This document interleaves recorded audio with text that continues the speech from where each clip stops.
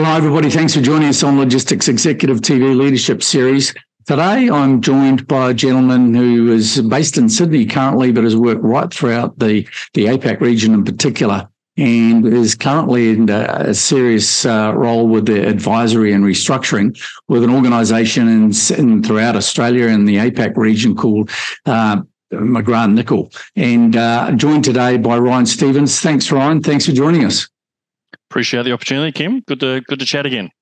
Thanks. So we're going to talk today a little bit about the pressures and challenges being faced by supply chain and logistics organisations, drawing on your expertise about some of the bigger challenges currently being faced over the last 2 or 3 years, but specifically now as we go into this new economic cycle in Australia and pretty much globally as well to one degree or another. Talk about some of those challenges and some of the solutions, and particular your organisation and you specifically are involved in turnarounds, a lot of activity in Australia recently in this space. So maybe you can talk to us some of the macro pressures that are coming on in the economy affecting logistics and supply chain, some of those solutions. Yeah, happy to, mate. Look, it's interesting, actually. As you mentioned, McGrath Nicol, without doing a sales pitch, we do a bit of everything, right? So we've got the restructuring side of the business, which is more distressed. We've got the M&A side of the business, which is, more, free money, private equity, family office, big corporates, although now there is an element of distressed M&A. And then you've got the forensic side, which is a lot of kind of counter foreign intelligence, national security, infrastructure type legislation, which again goes right across the supply chain space. So we kind of see it from all avenues. I think interesting from our point of view is we've seen an uptick, to answer your question, we've seen a bit of an uptick in the restructuring side of the business, which by default suggests that, supply chain companies and even the supply chain customers, retailers, corporates, et cetera, are definitely feeling the pinch. It's interesting to note that a lot of the conversations coming in the budget season, people seem to suggest that COVID is behind us and therefore budgeting should be a little bit easier going forward. I would say that's not the case. I mean, COVID, was sure a once in a lifetime type disruption, but, by the time you got blockades, geopolitical issues, national security issues, industrial action, like we're seeing at the moment in the States, or, blockades in the, if it comes to geopolitical again, or even military, mate, there's issues, across the board. So budgeting becomes tough. And this time around, cash is difficult to come by. So budgeting, especially working capital and balance sheet budgeting, we're seeing a lot more effort, almost as much as P&L budgeting. Okay, good stuff. Well, thanks for that bit of an insight. You guys deal with a lot of, turnarounds, but identifying distress in organisations that are under pressure from these various elements that are occurring from a macro and more micro. But if we talk about micro and we talk about internally within an organisation, what are the sort of signs that company leaders should look at within organisations to understand that they may need to take some action to rectify issues or to reset and recalibrate the organisation? It is kind of funny, right? Even though I'm not an accountant, we seem to have this conversation every 5 years as the cycle comes around. Cash is now king. Liquidity is absolutely critical. Funding gaps, as we call them, especially in supply chain, where you've got, supply chain leaders who are paying truckies or disbursements on, 1 day, 7-day terms, but then themselves are getting paid in 30 or 60-day terms, or even 60 days end of month. You have this, what we call funding gap. And that funding gap can be A, length of time to get the cash, but B, now just the increased cost of that cash and working capital in general. So cash at the moment, if you aren't doing EBITDA to cash bridges, you really are missing the opportunity. And from an internal point of view, I'd say cyber. We're seeing a lot of work at the moment on procurement probity around whether people are taking kickbacks, as suppliers have changed over the last couple of years and things are getting tight. Suppliers are looking for, opportunistic ways to get in, so to speak. So procurement probity is a big one, and even just cyber. And a lot of the cyber stuff we do, we find that a lot of the leaks or a lot of the gaps actually start from within. Or even more risky, some of the gaps and the kind of entrants come through one of your supplier bases or what we would call your counterparties. So, at that C-suite, at that board level, there's definitely a lot of focus on cyber. There's definitely a lot of focus on national security legislation and counter foreign intelligence. And there's definitely a lot of focus on working capital, as there should be. Okay. I don't know whether it's because I follow the Australian media, radio and news papers online pretty regularly, but there's been a number of fairly large institutional attacks in terms of cyber in banks, insurance companies, Australia, I think one today, in a major consulting firm. Is it prevalent, more prevalent, these attacks in Australia, or are you seeing this right across the APAC region and your connections around the world? Yeah, look, there's probably better people than me to talk to that within our firm, so I don't want to, go too much off tune. But they're definitely more reported incidents is probably the right way to put it. Some of that's about mandatory reporting, whereas historically it might have happened and you might have swept it under the carpet. I think there's definitely a lot more attention now because we're seeing mum and dads get hit with cyber, and that then kind of, when they hear about it in the B2B arena, they take more notice. But yeah, some of the big names you've mentioned, and again, one today without naming names, that they're top end of town. So I think the historical viewpoint that the smaller, firms that aren't investing in cyber or foreign interference, are the ones that are getting hit. We're now seeing it's definitely coming in at all avenues, and even in the public sector. So again, government is legislating some of the things that have to be done in that space. National infrastructure is legislating some of the things that have to be done in that space. And the ramifications for some of these firms who may be expelled from future public service, engagements is enormous. So the ROI on cyber at the moment is massive, and there's an overlap now between what I would call cyber, national security, and supply chain. Sure. In terms of cyber as a risk, without drilling down too far on it, are you finding the organisations? I mean, you guys consult right across the supply chain space in a lot of the big logistics companies in the APAC region.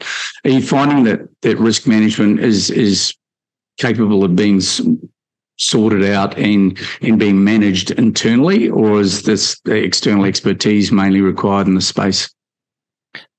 Combination, again, depending on the size of firm and the size of, I guess, your internal risk committee or your risk, FTEs.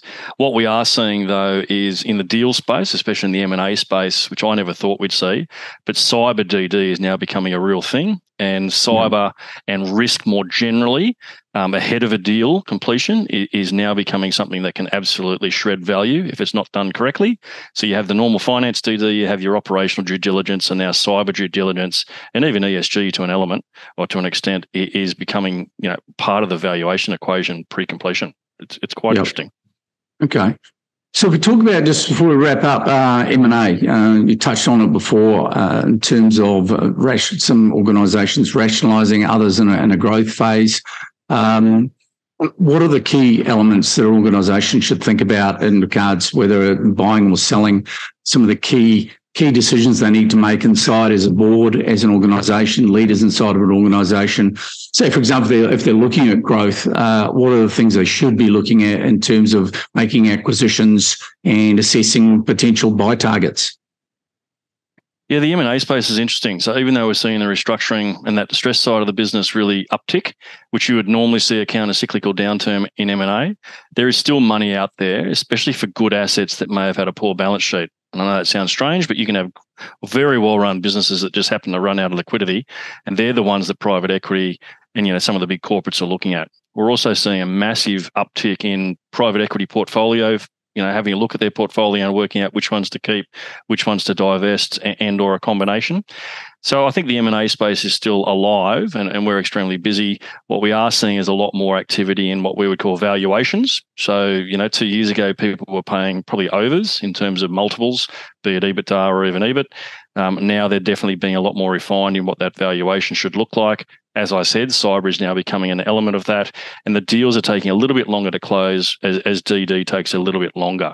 Then on the other side of the deal, we're seeing a lot more activity in firms doing performance improvement, synergy realisation, putting the organisations together to try and get that business case probably earlier than they would have historically. Historically, they might have done a deal, let it sit for 6 to 12 months. Now they're definitely getting in there early because they have to realise, potentially the multiples they've paid in an economy that's definitely down trading from a consumer point of view. Yeah, sure. Yeah, well, thanks for that. Just before we wrap up, then. Maybe a couple of tips from you for, say, mid to medium-sized organisations across logistics supply chain space, irrespective of which country they're operating in. What should leadership be looking at in terms of fitness of the organisation? It's a little bit leading question is how long is a piece of string, but some of the key things leaders should be looking at in the organisation to ensure over the next 6 to 12 months and how that plays out, how the fitness of the organisation, how to monitor how the organisation is going. Any particular areas they should be focused on in these current times?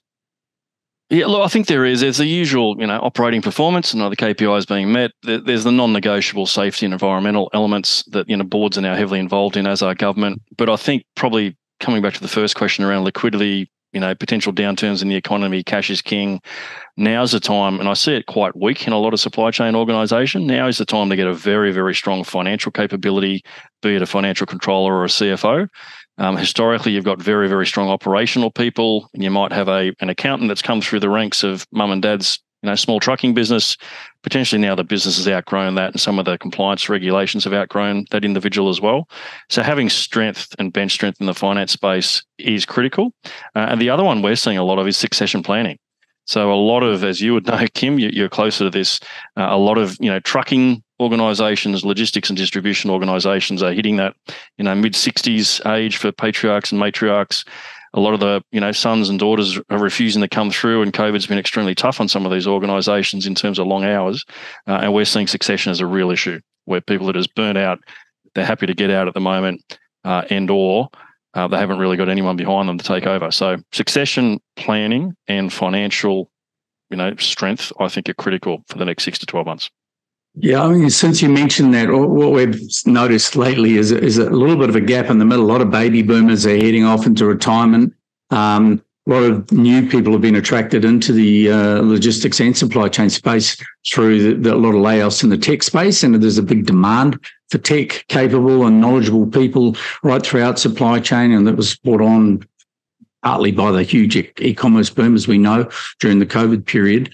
We've seen a bit of a gap in the middle. I mean, we've had a couple of people on the show lately talking about utilisation of older groups of people who would normally be heading off, men and women who'd be heading off into retirement, but being retained in organisation in a little bit more advisory role. What's your view of that? I'm 100% in favour. So, I've got a couple of grey hairs myself, as do you, Kim. I think, bandwidth, street credibility, a couple of battle scars, especially heading into some difficult headwinds, they're some of the best resources you can have. With procurement coming back, the whole e-commerce thing is still in the background, but really the wave has kind of been and gone. You've now got a lot of pressure on inventory, working capital, SKU rationalization, procurement, stuff that was really, really important, probably 20 years ago.